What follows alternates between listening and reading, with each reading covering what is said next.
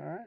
Now, this is the foundation of the church, not the hierarchy of the church. See, the Catholic popes had the gift right, but they didn't have the structure right. Even a lot of other apostolic movements didn't have the structure right. This is the foundation. This is what you have to find to stand on.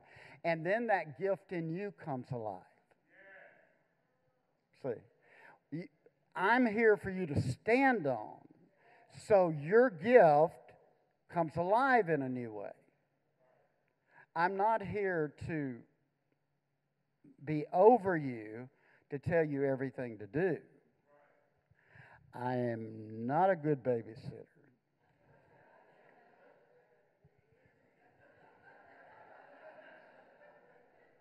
No. Now, so let me end by this. So we are building for harvest.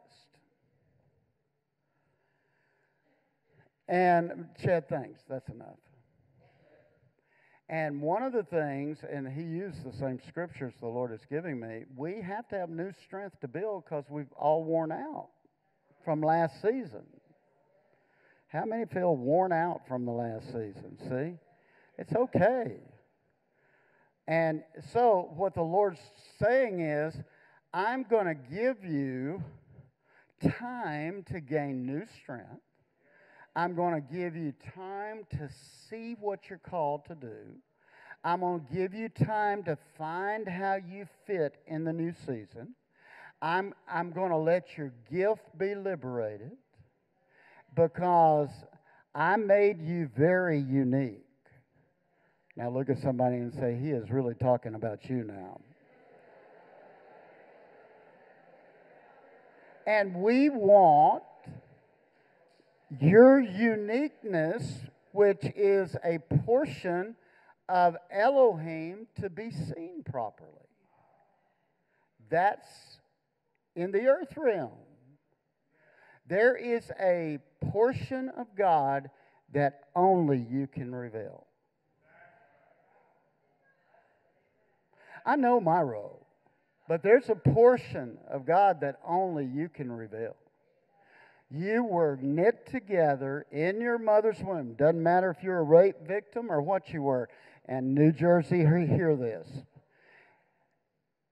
You were knit together in your mother's womb. By Him, this is what Psalms 139 said, He matrixed you inside your mother's womb. He put you together. He knit Himself in you. And the moment you submit your spirit over to Him, that starts coming alive.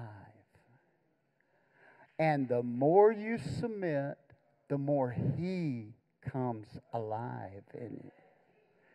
Are you the one that's had to deal with some cancer? Stand up. Trish, put your hand on her. You put your hand on her too, the one with the flowers. I've had to deal with that, so I know that. I thought I was going to have to deal with it again this year. There is some word down in your bones that can come alive and become fire. See, the Word of God goes deep into our bone marrow. It's quick and powerful and sharper than any two-edged sword, going down into your bone marrow. And right now, I activate that in Jesus' name. There's a word in you that is going to counteract this thing you're going through. Lord, we loose that word in her in Jesus' name.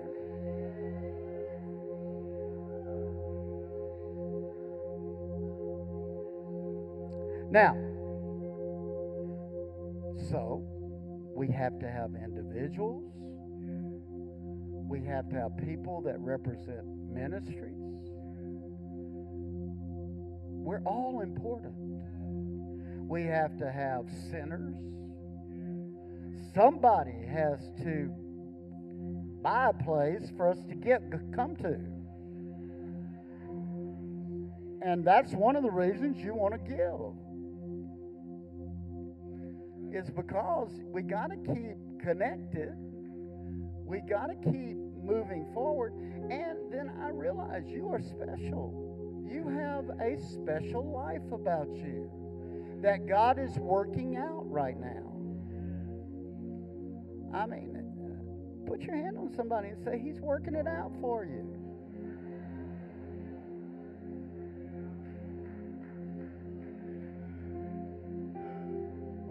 And now, let me say this. He's putting you in other people's life to help work it out for you. He's putting you in other people's life so they can help you work it out. That's why God created woman, because man couldn't pull the garden off by himself. It said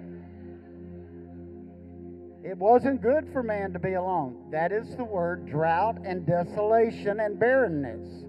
Man was making the garden barren, and the Lord said, I have got to bring a different side in here.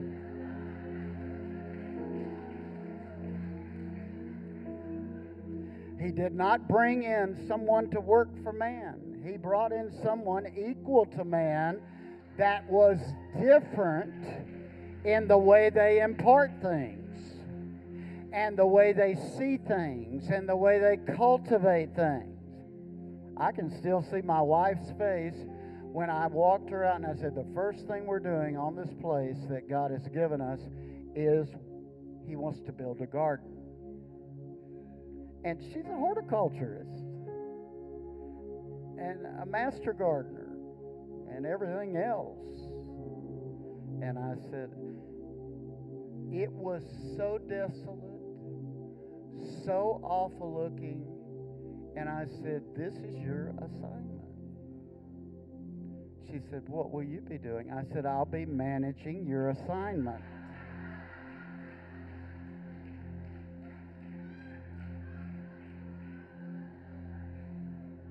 And providing for your assignment. Some lady gave me a word here yesterday. When someone calls you Santa Claus, you pour into them. That was her word. It was a crazy word. I love crazy prophet people. She said, when they call you Santa Claus, you pour into the person that calls you that, because God's about to give them something new. Put your hand on them. Now listen, I watch for that word. I watch for my word. I love that. That was a word.